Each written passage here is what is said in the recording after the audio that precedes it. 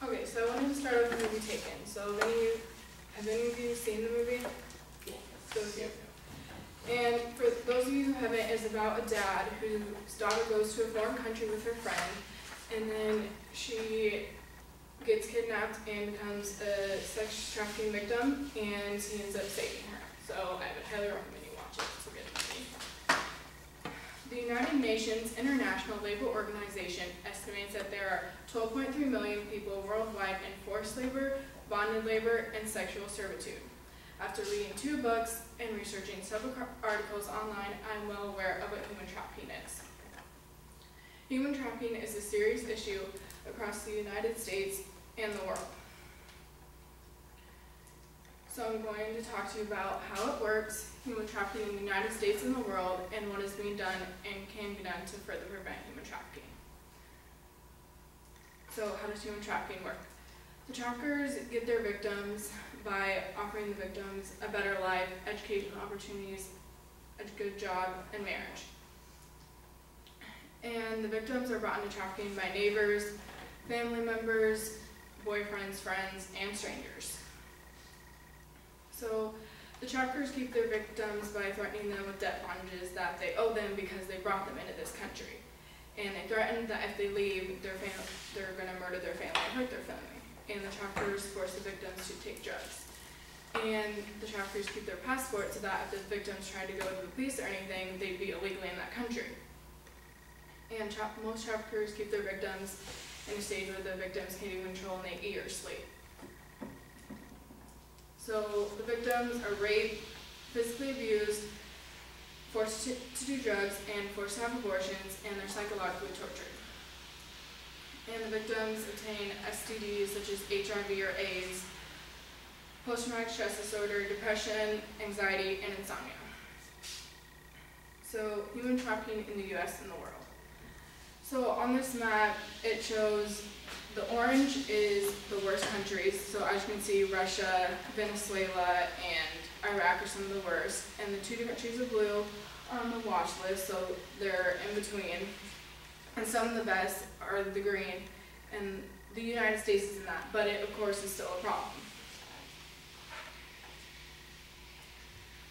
So the average price of a human trafficking victim is $90 globally, and it is estimated that 800,000 victims are trafficked across the U.S. border. And the United States Homeland Security estimates $32 billion are legally made through human trafficking each year. The average age of a trafficking victim is 12, but they can start as young as infants. And as human trafficking is one of the fastest growing criminal industries, it is the second largest criminal enterprise. And only 1 to 2% of victims are ever rescued. So what is being done and should be done to help human trafficking? So the San Francisco John School is a place where prostitutes tell their scared straight stories to men being prosecuted for solicitation. And through this, the men's prosecution for solicitation is forgiven when they take the course. And most men end up crying by the end of it. And the men pay $1,000 for an 8-hour session. And 39 other cities have adopted a program similar to the John School, and it is based off of the John School too.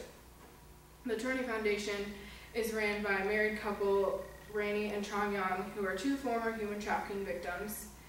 And through their shelters, victims are kept safe and they learn life skills and job skills. So after learning about human trafficking, how it works, human trafficking in the world, the United States, and what is and should be done. So what should be done is that more programs like the Trani Foundation and the San Francisco John School should happen because the victims are kept safe and we can prevent further traffickers. So across the world, human trafficking is a serious growing issue. Not only do I want you all to vote for laws preventing human trafficking, but also tell others about the dangers of human trafficking so they don't become a victim of human trafficking. Every 30 seconds, someone falls a victim to modern-day slavery. Please take the action in preventing human trafficking.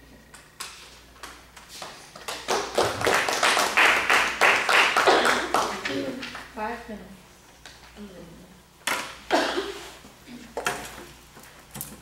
Ow!